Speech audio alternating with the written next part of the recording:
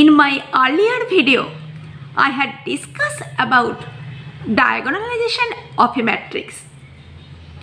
Today's goal of this lecture, I will discuss this topic also elaborately because diagonalization of a matrix are very important for any competitive exam. At first, just recall, in my earlier video, I had seen a square matrix A is said to be diagonalizable if there exists an invertible matrix P such that P inverse AP is diagonal matrix. That means A is similar to a diagonal matrix. And that implies, we all of us know, P inverse AP is diagonal matrix means P inverse AP equal to D. And the general definition is, consider A which belongs to Cn cross n is diagonalizable if it is similar to diagonal matrix. Okay? One linear operator T will be diagonalizable when consider a linear operator T from Rn to Rn with condition T of x equal to x, because we all of us know every linear transformation represent a matrix. Then if A equal to PD P inverse, that means if PAP inverse equal to diagonal matrix D, then we can tell A is diagonalizable, and the column of this P from a basis B, in which the linear transformation T with respect to this basis will be the diagonal matrix. Then we can tell this linear transformation B diagonalizable. Okay? Oh well. For example, consider the vector space equal to R2 and field equal to R. Consider a linear transformation T from R2 to R2 such that T of x comma y equal to x comma 0. Obviously, this linear transformation is projection operator.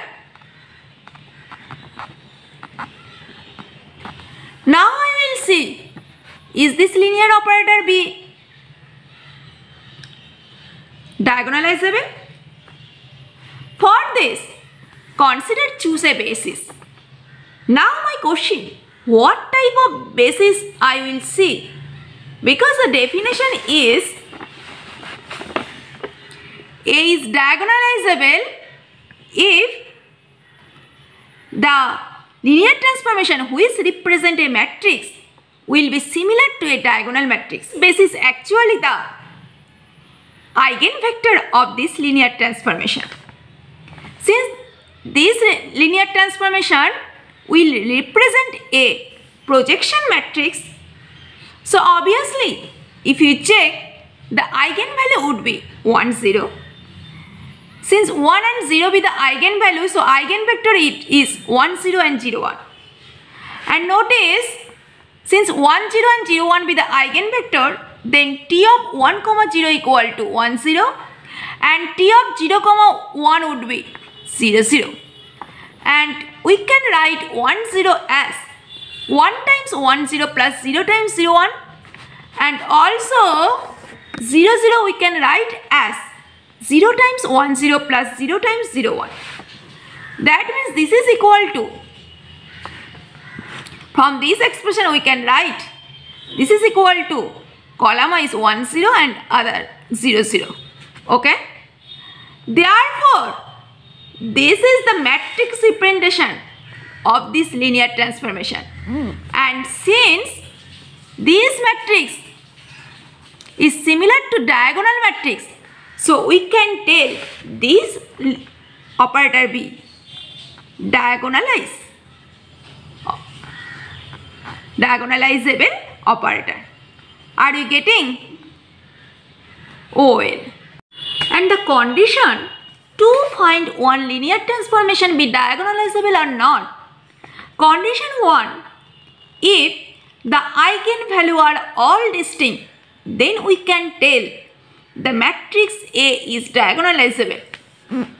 Or condition 2, if A has not all distinct eigenvalue, that means if A has same eigenvalue, but if the geometric multiplicity of eigenvalue is equal to algebraic multiplicity of eigenvalue, then also we can tell the matrix is diagonalizable. And we all of us know the geometric multiplicity means dimension of number of eigenvectors. That means dimension of eigenspace is called as geometric multiplicity of eigenvalue. Now I will see one interesting example.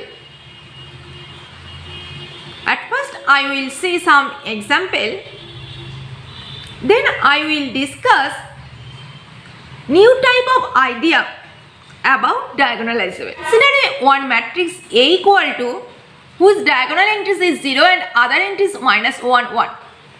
Then characteristic polynomial would be lambda square plus 1 equal to 0.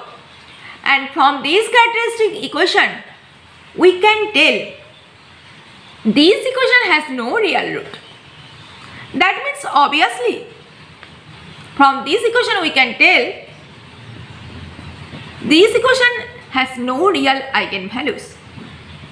And since the equation has no real eigenvalues, then we can tell the matrix A is not diagonalizable over R, since the root R not belongs to real number. But obviously we can tell A is diagonalizable over the field complex number. And these type of example are very important for any comparative exam. Notice here the matrix B belongs to R, but matrix is not diagonalizable over the real number. It is diagonalizable over complex number. Now I will say the diagonalization of symmetric matrix. In symmetric matrix, all root of characteristic equation of a symmetric matrix are always real. And asymmetric matrix, when it has distinct eigenvalue, then always a symmetric matrix will be diagonalizable. Okay? This is the diagonalization of symmetric matrix. Now I will see 3 equivalent conditions. If A is n cross n matrix, then following 3 conditions are always equivalent. Condition 1, A is orthogonally diagonalizable. And orthogonally diagonalizable always imply A has orthonormal set of n vectors. And condition 3, always A is symmetric. 1 always imply 2, because given that A is orthogonally diagonalizable, that means by definition P inverse equal to P transpose. That means D equal to P transpose AP. And since here by definition P transpose equal to P inverse, so A is orthogonally diagonalizable, that means this is obviously equal to P inverse AP. And from this that imply the eigenvalue in P are linearly independent. And linearly independent eigenvalue, we all of us know. In the inner product, when I have taught about inner product, I have seen linearly independent vectors are always orthogonal. So, A is orthogonally diagonalizable always imply A has orthonormal set of n vectors. Conversely, 2 always imply 1, because consider bunch of orthonormal eigenvectors P1, P2, Pn, and consider this vector is such type P1, P2, Pn, And since I have considered P1, P2, Pn are orthonormal eigenvectors, so obviously inner product Pi, Pj would be 0 when I not equal to j and 1 when I equal to j. That means if we consider P transpose P, then this would be P transpose P would be P transpose equal to 1. And since P transpose P equal to P transpose equal to 1, that implies this bunch of vector be orthogonal. And since this bunch of vector be orthogonal, so the matrix with respect to this vector obviously would be orthogonally diagonalizable. So obviously 2 imply 1. That means if A is orthonormal set of n vectors, so obviously A is orthogonally diagonalizable. Now I will say 1 imply 3.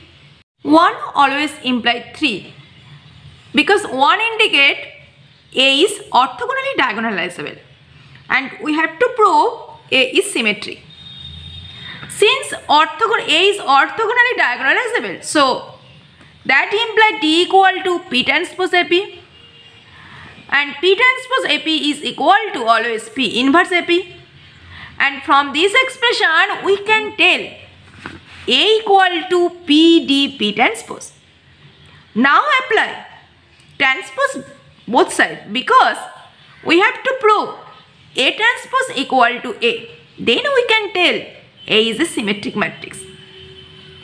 By applying transpose, we can tell this would be P D transpose P transpose and P D transpose P transpose mean nothing but just A.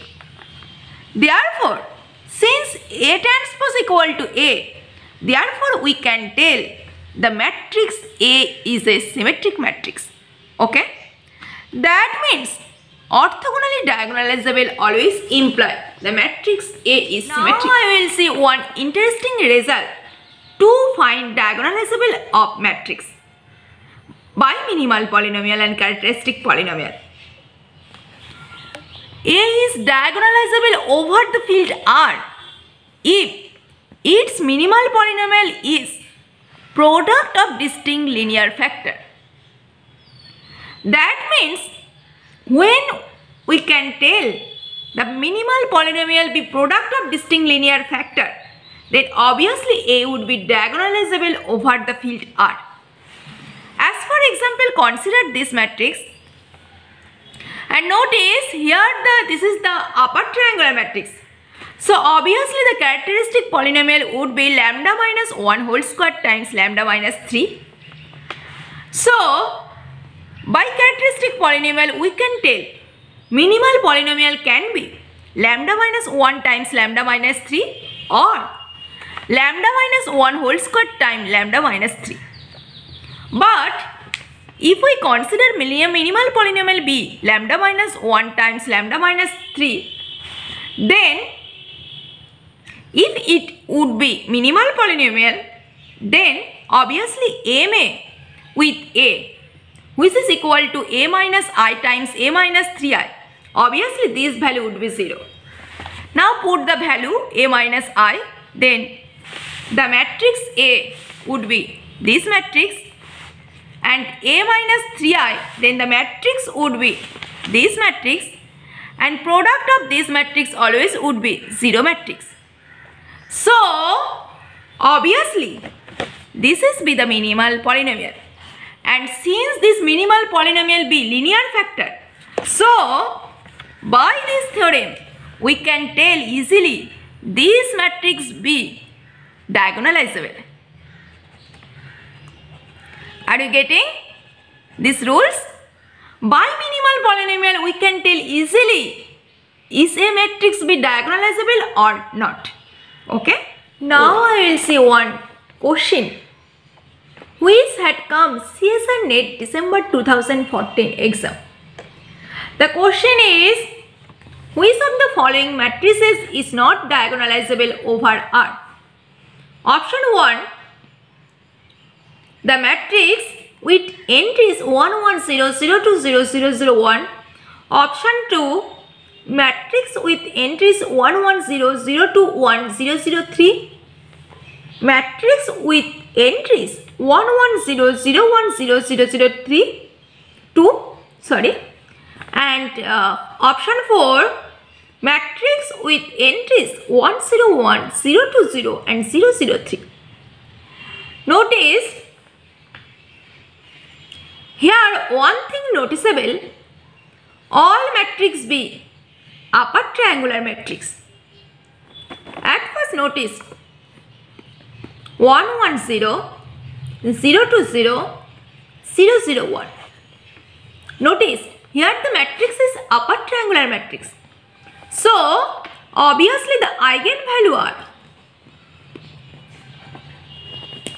1 2 1. That means the characteristic polynomial of the matrix is x minus 1 whole square times x minus 2.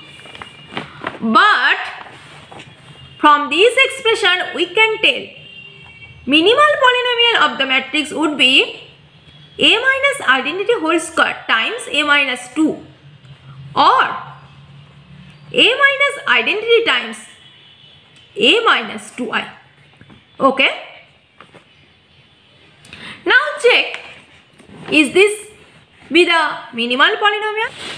For this, calculate a minus I times a minus 2i, and this would be this matrix, and after multiplying these would be just 0 0 matrix. So obviously this is the minimal polynomial of this matrix. Since the minimal polynomial here linear factor, so we can tell this matrix won't be diagonalizable over R. Are you getting? OL. Second option, this is also upper triangular matrix, and since eigenvalue are 1 2 3, so obviously this matrix be diagonalizable. Okay. And from option 3, since the eigenvalue are 1 1 2, so obviously similar to before, the characteristic polynomial would be x minus 1 whole square times x minus 2. That means minimal polynomial can be a minus identity whole square times a minus 2i or a minus identity times a minus 2i. And now calculate a minus I times a minus 2i. Now after calculating, this value would be 0 minus, first row would be 0 minus 1 0. That means this is not equal to 0. So this cannot be the minimal polynomial of this matrix. That means minimal polynomial would be x minus 1 whole square times x minus 2. Okay. Option 3 cannot be diagonalizable. And option 4, similar to before, this is the upper triangular matrix and the eigenvalue be the 1 2 3, and since both are distinct, so we can tell option 4 also diagonalizable. That means only option 1 and option 4 is a right option. Are you getting? I hope my all viewers have understood how by minimal polynomial we can easily find is a matrix be diagonalizable or not. Okay? Well, today I will stop here. In my next video, I will discuss this topic elaborately. See you soon. Stay safe and stay positive always. And don't forget to subscribe my channel. Thank you so much.